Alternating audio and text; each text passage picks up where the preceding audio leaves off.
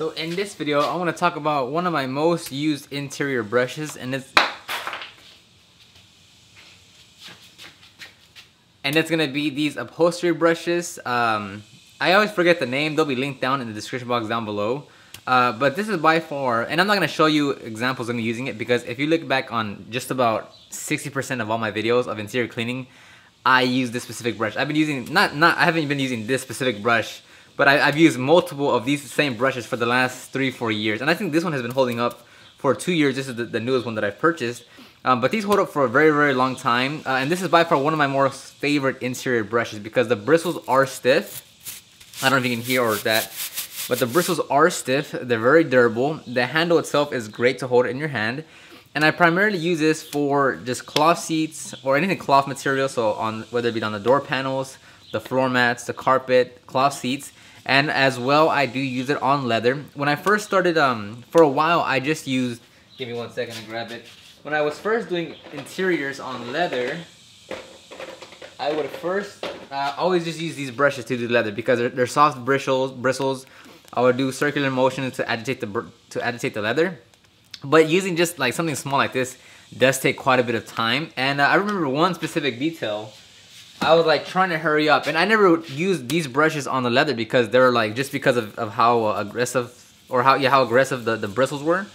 But once I used it on the leather, I mean, it was so much easier because you could cover so much more real estate because it's so much bigger than just using a small little brush. And since then, I started using these on leather as well, and you don't damage the leather. Of course, common sense with anything, you're not gonna like put like 100 pounds of down pressure and just like agitate vigorously for 5 minutes.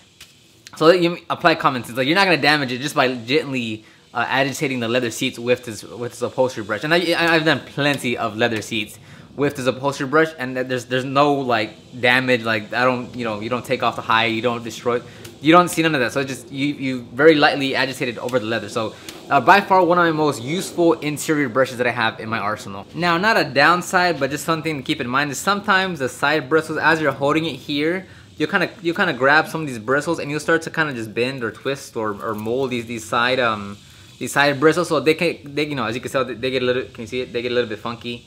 As far as like on the sides, but there's no problem with that. I typically always just use the front side of the brush. I don't really turn it to use the bottom side. So every time I'm using it, I'm always edging it down. So when I'm cleaning like cloth seats or like edges, I always use the flagged bristles here to get inside the seams and such when I'm cleaning any type of tight areas. Now, that doesn't mean you should use it on every type of cloth material, just because, again, it comes down to applying common sense. Like some type of headliners are like really old or kind of like low quality material, and if you use anything other, like if you use if you use this brush on the headliner and it's like an old, cheap, low quality material, you won't damage the headliner. But just because the fibers on the headliner are so low quality, it's gonna really, you'll see where you agitated with this upholstery brush, because this is a bit aggressive, but you have to just be cognizant of like, okay, that material compared with this brush is probably not gonna handle it just because it's so old, low quality, it's already torn up.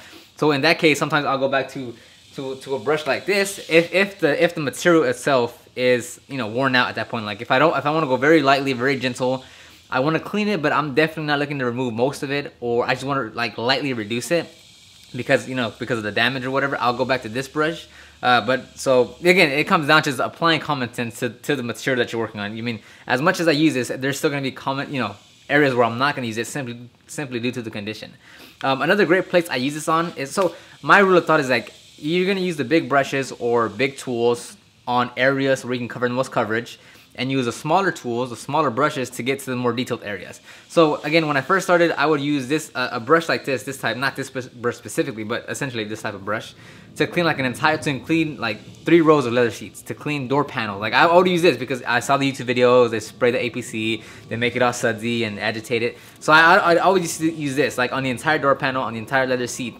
But once I realized I could use this, it's much more efficient to clean larger areas like on a door panel, on leather seats, on cloth with huge swiping motions, as compared to using this small little brush and going in agitation and circular motions.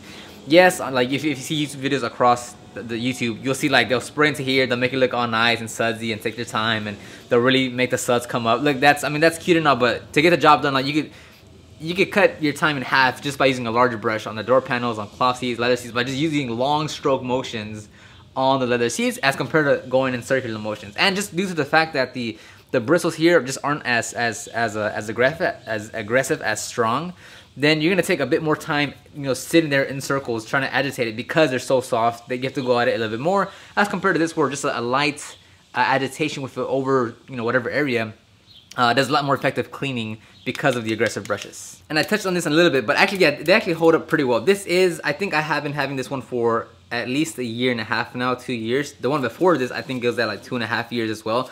So they do hold up very well. Over time though, depending on how you hold it, like if you're, you know, consistent and you're always keeping it flat, then, you know, all the bristles will kind of trim down at the same time. But if you're like always using like the top side, like this side will get worn down, and then this side is still gonna have like long bristle brushes. And to me, funny enough, that was my hand. To me, funny enough, like I didn't recognize how low the bristles were until like someone left me a comment, and then I looked at it, I was like, oh wow, it is actually pretty low. So, but I mean, they last a very, very long time. I would not be, again, I mean, I forget the price. Again, it'll be linked down below. I think it was like $12 or something. I do not remember.